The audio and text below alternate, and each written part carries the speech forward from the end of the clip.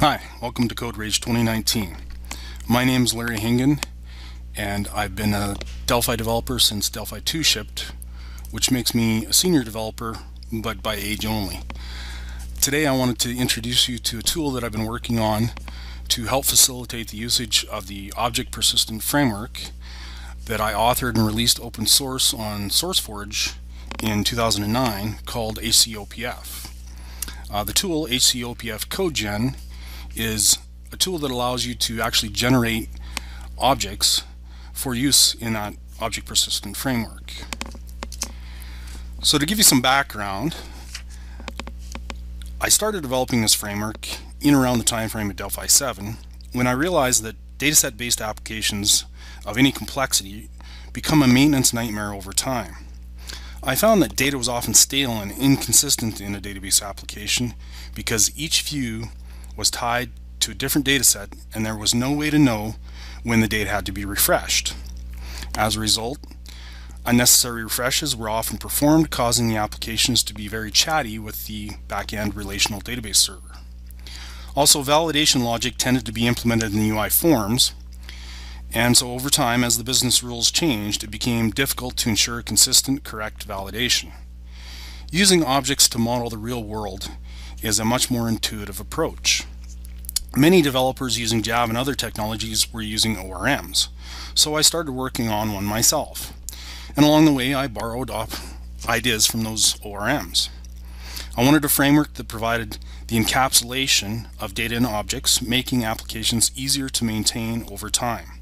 Encapsulation is one of the three pillars of object-oriented development: polymorphism, inheritance, and encapsulation. And encapsulation gives you the advantage that to add a new attribute to a business object, you only have to modify the class that attribute becomes available throughout the entire application, wherever an instance of that class is used. Contrast that to a dataset-based application where you would have to modify practically every form and query or dataset where the new column should appear. Missing places or not providing validation when that column was editable was very easy to do. So in 2009, I released hcOPF on SourceForge, and you can find it quite easily if you go to SourceForge and search for hcOPF. It was originally released as Larry Hengen's OPF, and that's why the URL reflects that. But it's still quite easy to find. So this framework was authored around the time of Delphi 7, and we didn't have extended RTTI available back then. RTTI was only available for published properties. So I chose to implement the framework using an ancestor object called THC object. And THC object descendants know how to persist themselves to the database via factory, and that persistence is defined through metadata. The mapping is in metadata in code, and it can be rather laborious and error-prone to write that code because metadata describes the mapping to the tables or multiple tables, and if you don't know the framework, it can be a little daunting to create these metadata definitions. Even if you do know the framework, creating it can be a tedious and error-prone affair. I use the copy-paste modify approach, but that doesn't take into account the data type that the data access layer uses for a column, resulting in lots of additional changes needed, and those changes are only discovered at runtime. For these reasons, I decided to create a code generator tool, hcOPF CodeGen. The code generator will currently scaffold an object definition, but it needs lots of improvements. This is just a first cut. I'm still working out all the use cases. For now, it should just help save time by generating a basic definition that can be further customized as needed. I'm in the process of removing old dependencies, but currently the project requires the JVCL, virtual tree view, and hcOPF. Now for a quick demonstration of the code generator.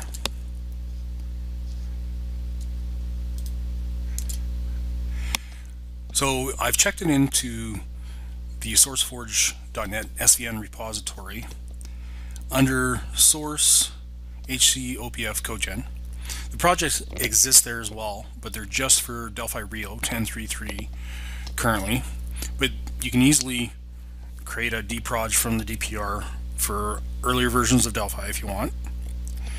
And so essentially the code generator is a wizard. It uses the JV wizard, as you can see by the UI here, and it uses the virtual tree view for one of the views and the JVCL for other controls. And if you run it, you define a connection against the database that you're targeting for your hcOPF objects. You can create a new one through this dialog, specifying the factory class that you want, which is essentially the database connection. I've chosen FireDAC for the one that I've defined, and then you enter in a semicolon delimited connection string and a name. Click OK, it'll add it to the list and make it the default. I've already defined one for this database connection that I'm using here, and it is a Firebird 3.04 database using FireDAC as the DAL. So if you go next, it gives you an opportunity to put in a SQL statement. You could also select a table. The wizard doesn't have that pathway currently, but that's something I intend on introducing. But for now, you enter in a select statement, and it's getting the first row here, but it's using top n, which works for SQL Server, but doesn't work for Firebird. So I'm going to change this to first, and then I don't have that table in this particular database, but I have this one. If you enter in an incorrect table name and try and go to the next step in the wizard, it will tell you that the SQL is not valid because the database will throw an exception. In this case, we go next, and we see the columns in that table and the data types that FireDAC has used in bringing those back, and the attribute names that we've assigned are identical to the column names, but you can in fact change them if you wish. And then the attributes also use the same data type by default as the FireDAC layer, but you can change it, and in some cases that makes sense, but normally the default is fine. And these are mapped to actual HC attributes by the OPF layer. And for strings and blobs and other such columns, there is a maximum length that is applicable, and you can change that here as well. And then there's attribute properties. Attribute properties are used by the OPF framework for a variety of purposes, basically to direct it whether or not to persist the fields, whether it's read-only, computed, whether it's a fetch on demand, lazy loading in other words.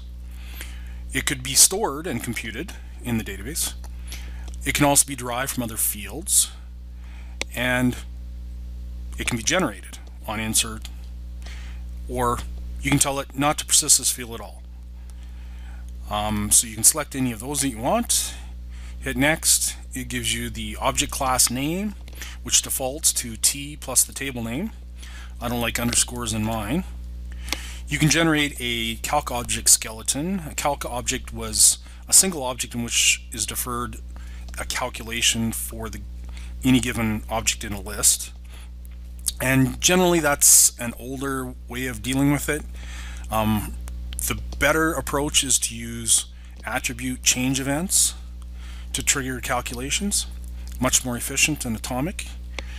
You can also generate a typed list, either a parented list if this list is going to be a child of another HC object descendant, or just a straight list, THC object list.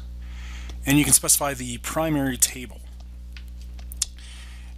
and then whether or not the table is read-only, updatable, and so on.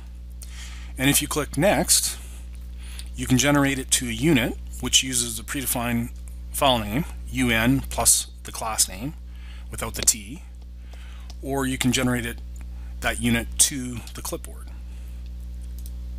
In this case, generate it to the clipboard. And if I fire up, say, Notepad++, and I